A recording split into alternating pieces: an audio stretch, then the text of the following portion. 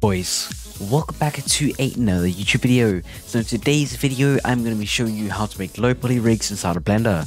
So if you've been making your low poly characters and you're like, how the frick do I rig them, then this is a good tutorial for you.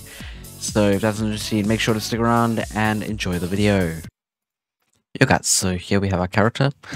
So what we're going to do is we're first going to go to front view, and then I'm going to turn on my screencast key so you can see what I'm clicking, and we're going to go Shift A. Well, firstly we're going to go to Edit, Preferences, and then we're going to go to Add-ons, Rigify. So you can see Rigify is here. So then we're going to make sure to click it and make sure it's checked. And then when we're in here, so we're going to go Shift A, and then we're going to go Armature, Basic Human, and you can see they'll pop up this rig over here. So what we're going to do, we're going to go to Edit Mode, select these two bones, which are the pelvis, select this one, select here, okay. That's all the bones we're going to delete. Then with our character, what we're going to do is drag this up all the way, scale it down. I'm going to apply the mirror modifier, and then what we're going to do is we're going to select the feet and go Shift S, cursor selected, and then we're going to go to object mode and set the origin to 3D cursor, and then Alt G, okay, and that'll set the character to the middle, to the world origin, okay.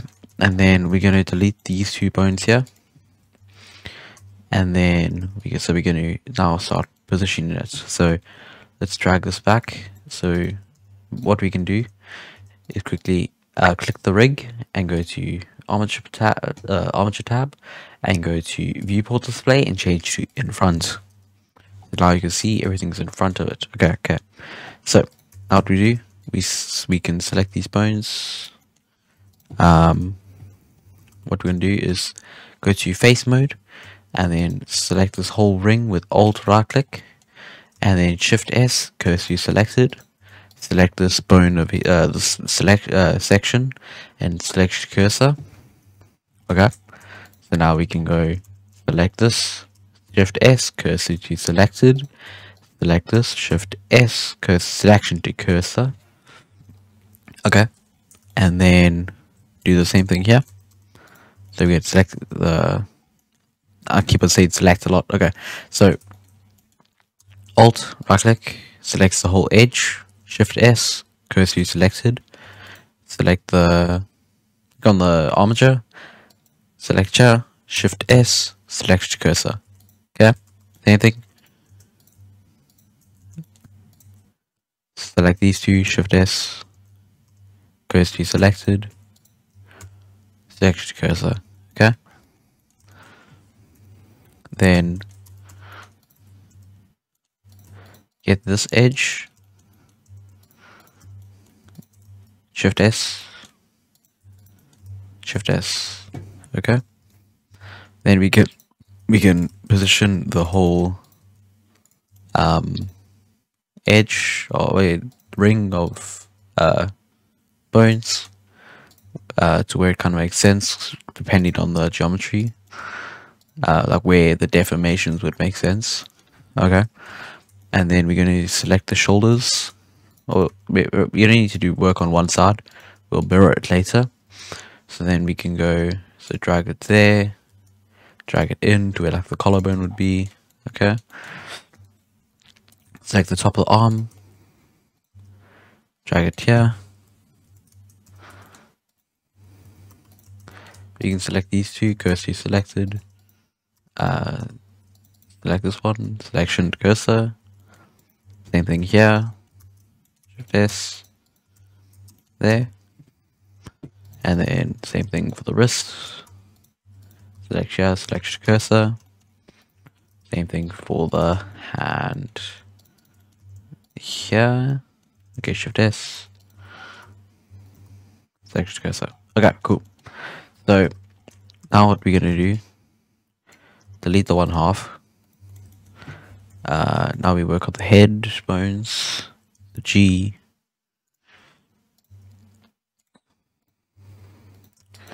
select these two, and then Control J, Control P, connected.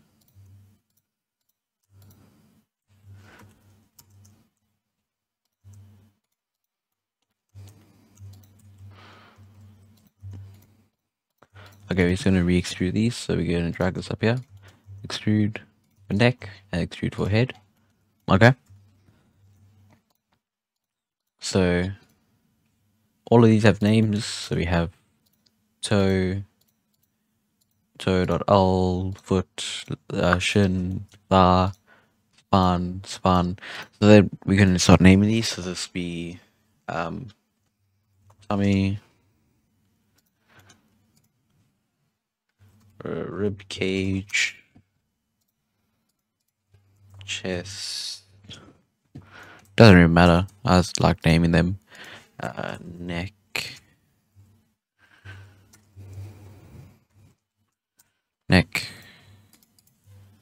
head, okay, and then that's a shoulder, upper arm, forearm, hand, okay. So now we are going to do the hands. So we're going to select this edge, and then we're going to do the same thing as we've been doing. So we select here, and then we're not going to extrude. We're going to select this, Shift D, and then we're going to select these four up here, so the front and back. Same thing, Shift S. Going to be using Shift S a lot, and let me do this again, Shift S.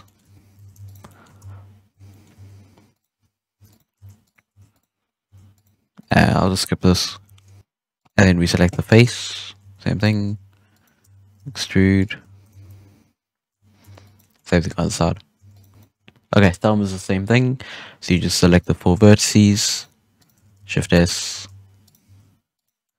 Shift D, and so on and so on. Okay, so what happens if we go into pose mode right now? If we move this hand, it doesn't move the fingers, it only moves it if we move the forearm. So we need to go into edit mode, select these 3 bones, select the hand, and then Control P, and keep offset.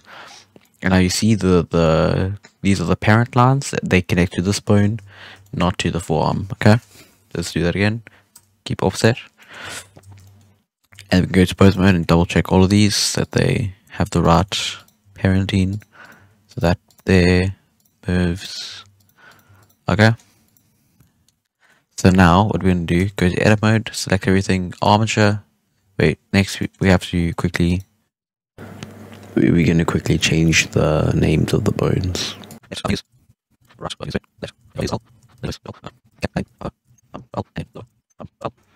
And then now we can select everything, armature, symmetrize, and then you can see we have it symmetrical, and everything is working. Okay, so next off, we're going to be doing an arcade rig for the legs. I don't think hands need to be arcade rigged, but yeah, that's up to you. So I'll show you how to do the leg arcade rig.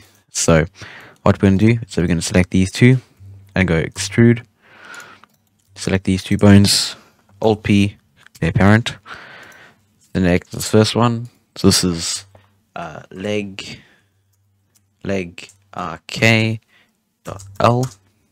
and this is leg rk.r, okay, and then we're going to go into pose mode, select this bone, select the shin, Shift R, it's your active bone.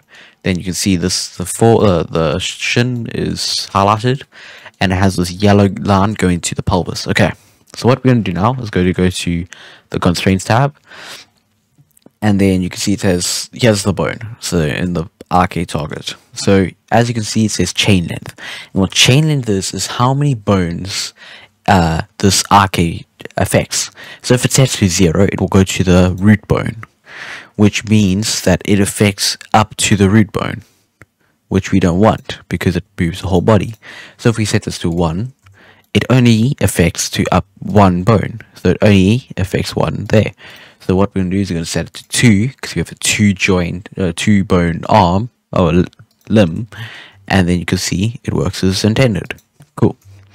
So now I'm going to do the same thing, select there, Shift R, to active bone, to chain length. Okay. Next off, what we're going to do is, and I'm going to leave a link to a tutorial that's like really good on how to read characters, and this whole process is taken from his video, from Sebastian Leg. I'll put a link down below. So what I'm going to do, Shift E, Y, and then so we have a bone completely under here, and then we're going to name this foot control dot L, and then we're going to set this bone be parented to this bone, Control P, keep offset. So now we can control it like this. Okay, but then you can see, well, what happens when you use this bone? It moves around. So if you drag it up, the foot goes like that. So what we have to do, so now we have this bone, okay? Still does the same thing, and it disconnects. So what we're going to do, we can select this bone, Shift B, keep offset. So now if we go to pose mode, you can see it. Now we can control it, but disconnects. So what we're going to do is select this bone and go, so the foot, and we're going to go to constraints, and constraints, copy location of the shin. So we're going to do shin.l. Okay. Now you can see this puts us to the top. So what we need to do, the head tail, so we need to drag this all the way so it as at the tail of the bone, not the head. Okay. So now, as you can see, it does it. We can rotate it and then pull it away, and it doesn't disconnect. So we can Alt G. Another thing, if you drag it up, the knee's going over here. So what we need to do is go and into edit mode, extrude out on the y-axis, Alt P, clear parent, GY, and we're going to name this leg pole target.l. And what this does is, if we go into pose mode, select this and change the pole target to meta rig, and then pole, well, leg pole target.l. Now you can see we can rotate it. So if we drag this up, you can see there. So what we need to do, actually, just quickly, we need to add the pole target back in, and then pole angle needs to be set to -90 in my case. If yours is being weird, just change it. But yeah, so here, and the only reason it does it like this is because the leg is pointing out slightly. So if you were to drag this in,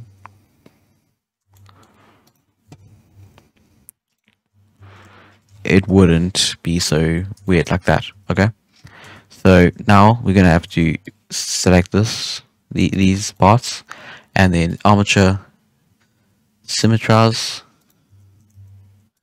Okay, and now you can go to pose mode and then check if it's all working. Yeah, that all works. Okay, so now we have a fully working rig, and yeah, yo guys, hope you enjoyed this video on how to create low poly rigs inside of Blender. If you enjoyed it, make sure to like, subscribe, and go check out my Twitch down below, where I'm going to be doing a lot of this game called Cranker, which is like a low poly game. If that was interesting, make sure go check out my Twitch where I stream. And yeah, cheers.